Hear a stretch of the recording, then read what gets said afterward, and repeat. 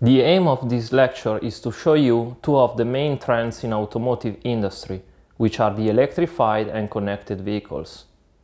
At the end of this lecture, you will be able to describe the main aspects of innovation process involving the electrification of vehicles and some examples of the connectivity between the vehicles and the surrounding environment. According to several studies all around the world, the main trends for future of mobility are autonomous, shared, connected and electrified vehicles. In this lecture we will talk about the last two topics, electric and connected vehicles. Let's start with vehicle electrification. The increasing need in zero-emission vehicles naturally evolved in vehicle electrification. These vehicles can in fact have zero local emissions, while the recharge is made from energy produced outside the cities. Moreover, this energy can be produced from green, renewable energy, sun or wind.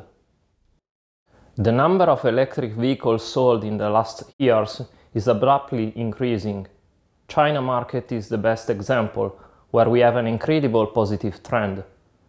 This increase in vehicles sold raised also the interest in funding the study of electric technology and its production. This leads to a massive reduction of the production costs, as it can be noticed from this graph. It shows the price of the most expensive component in an electric car, the battery pack. The cost of battery decreased with the same trend in opposite direction of the selling trend. We can have different level of electrification depending also on the type of vehicles involved. Light vehicles, passenger cars, heavy vehicles and smart grid. The first level is the one of light vehicles. Again, China is the best example. Many light vehicles have been transformed from internal combustion engine (ICE) vehicles into full electric vehicles. Today in Beijing city, all the light vehicles are electric, even if they are old and ugly. The second level of electrification is of passenger cars, where the electrification assumes different shapes. Several powertrain solutions arise with different complexity and level of electrification. Compared to the layout of ICE vehicles, some parts are added and some removed. In mild hybrids, a bigger version of the starter motor helps the ICE in reducing the consumptions. It recovers energy in braking and helps accelerating the car from stops. In parallel hybrid, a big electric motor EM is in series with the ICE. It assists the ICE and in some cases it works alone, where the ICE has very low efficiency. In series hybrid, the EM drives the car while the ICE only charges the batteries. This is also known as a range extender. Finally, the full electric car, where the ICE completely disappears. The third level of electrification is the one of heavy vehicles, where we have the most disruptive examples. In fact, we have pantograph in highways for powering heavy trucks.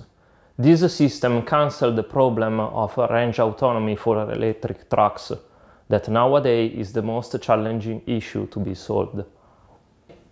Another system is represented by fast charge at bus station for public transportation. This reduces the mass of the battery that, in this way, has to provide the vehicle a short range autonomy, necessary to travel from one stop to another.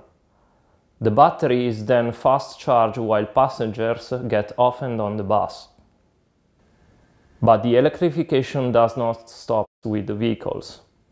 The electric energy can be shared among different users to optimize the overall system efficiency. The last level of electrification is the one of smart grids, which are nets of energy users. The energy stored in the battery of a parked car can be used to satisfy high power requests from another user. Then the battery is recharged in moments in which the total power request of the grid is smaller. usually during the night. The second big trend in automotive we talk about is on connected vehicles. A connected vehicle can share information about its status or the status of the road on which it is traveling. When we talk about connected vehicle, we talk about V2X, which means vehicle to something. This something can be infrastructure, V2I, another vehicle, V2V, a cloud, V2C, pedestrian, V2P, or anything else, V2X. The information can be about traffic conditions, the weather, the road conditions in terms of wear or ice presence, the vehicle position and planned trajectory, etc. The main speaker with connected vehicles becomes then the infrastructure. Info essential for traffic regulation can be sent to the car. Here we have a very simple example of a smart infrastructure in which a speed prescription sign is changed in real time. We have also weird examples, like the Robocop in Kinshasa, Congo. But we can go more complex. A car connected to the infrastructure receives info about the speed limits in real time to show it to the driver or to adapt itself to the given prescription. Or consider that the vehicle receives the info about the traffic light while approaching the intersection.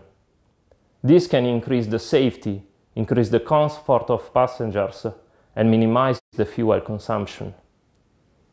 Concluding, in this lesson, you had an overview of two of the main trends in automotive industry, electrification and connection.